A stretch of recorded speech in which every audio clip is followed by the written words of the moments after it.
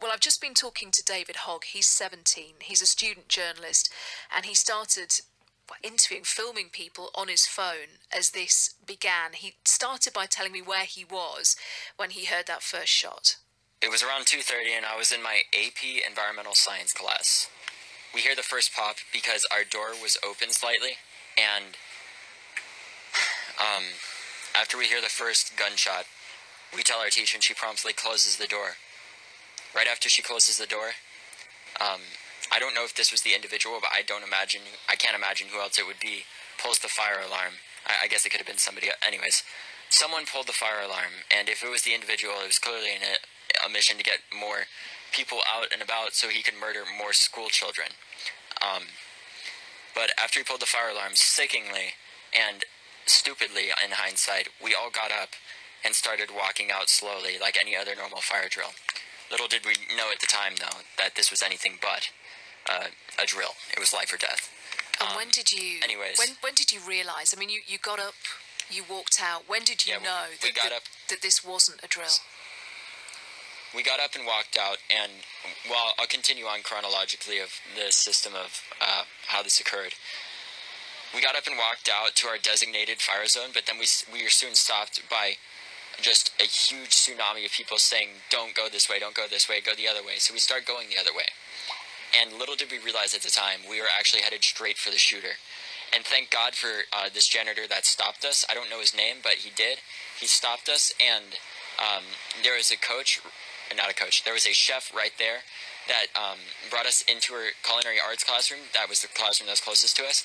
And she got easily 65 students into 100 feet of square space within 30 seconds. And it was truly remarkable. And all throughout this, I honestly thought this was a drill because it was so well planned out.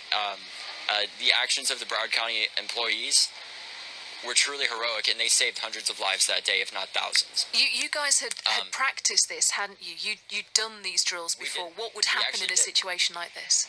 We didn't have an actual active shooter drill, but there were rumors of that. And as a result, many people thought this was a drill, myself included, when we initially started it. But we hadn't had any active shooter drills before this at all. None. What we did have is sit-downs with our teachers where they would talk with us about exactly what to do in this type of situation and have an open conversation that we should never have had to have. But sadly we do, and that's the current state of this country, and it's unacceptable. And because politicians won't stand up and take a stance, these students that were almost murdered are going to have to. And to be quite honest with you, that's really messed up. It's not okay. And it shows how politically divided and messed up America is right now, and how far we have to go to fix this situation. David, and once I'll continue with the it's okay. questions. I just wanted to quickly ask you something. David, you have been in a situation now that most of the people who make the laws in your country have never experienced. You know, they decide and what that's happens. Part of the reason why I started recording. Yeah. That's really part of the reason why I started recording, because I wanted lawmakers to know that if I died, I wanted to have our story told. And even though our souls would be left behind, I wanted our voices to echo on throughout time and possibly make some form of change, because this is unacceptable. Well, Since how would New Year's you... Eve, How would 18 you school shootings. 18. speak to those people? I mean, if you had them directly in front of you now, what would you say? I would say there's no way to feel the way it is to be in that situation when you don't know whether or not you're going to live. What they can do is watch the videos, and that gives a infinitesimally small glimpse into what the actual situation is like. But there's nothing like actually being there. And what I would ask of them is stop apologizing and get to work. Pass legislation that actually saved children's lives.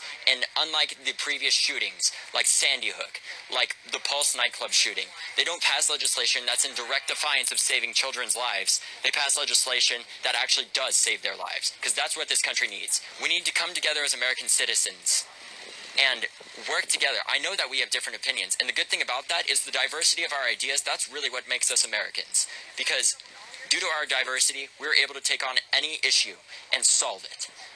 The problem is, we get so divided and politically just in a rut that we forget to focus on the actual victims here, children. And what happens is more and more die every single day.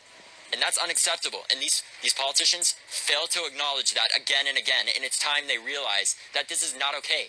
What they see is political campaign donations from different interest groups, and that's all they see. They forget that there's blood of these children that is spilt on American classroom floors, and they're doing nothing about it.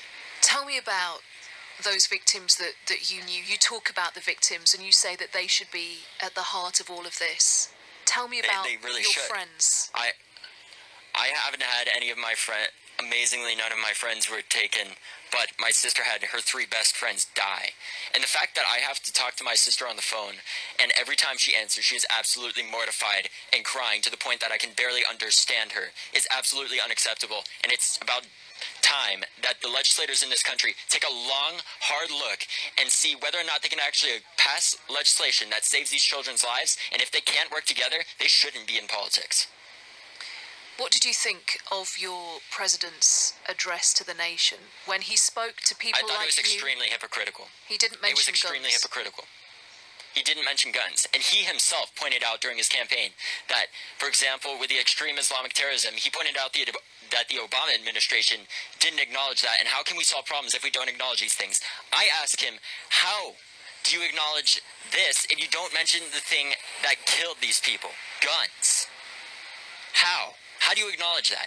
It's so hypocritical and insensitive. These are children's lives being taken and nothing is being done. And that's why children at this school, sadly, have to stand up and take action, because the political leaders in this country will not.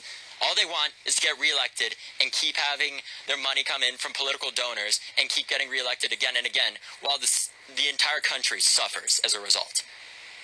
Do you think they'll listen to you? I hope so. I really hope so. But honestly, I don't know. I really don't. We've had so many instances like this before that were unbelievably on an even larger scale, and everybody says, this will never happen to me. This will never happen to my child. But the second that you start to believe that, it very may well. And that's why everybody in America needs to stand up and take action, because we are a country ruled by popular sovereignty. When the people don't speak up, politicians don't listen. But when we do speak up, you better believe they listen. And this is a midterm year, luckily. So if we wanted to, thanks to the way this country is founded, to the Connecticut Compromise, which was another way of people working together to overcome their differences, where small states and big states were able to agree on a governmental system, thanks to that, we can get all 435 members of the United States House of Representatives out, because they're up for re-election for this very reason every 2 years. Because if we're sick and tired of it, this is our way to speak up as citizens, and now is the time for action.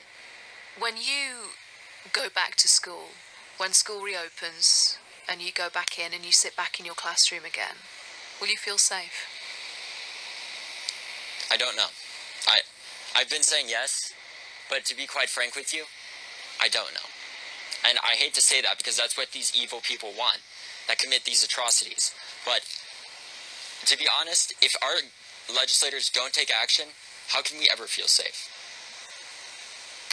David, thank you so much. I really appreciate you taking the time to do this. Thank you. You're so eloquent, and good luck for the future. Thank you again. I'll need it.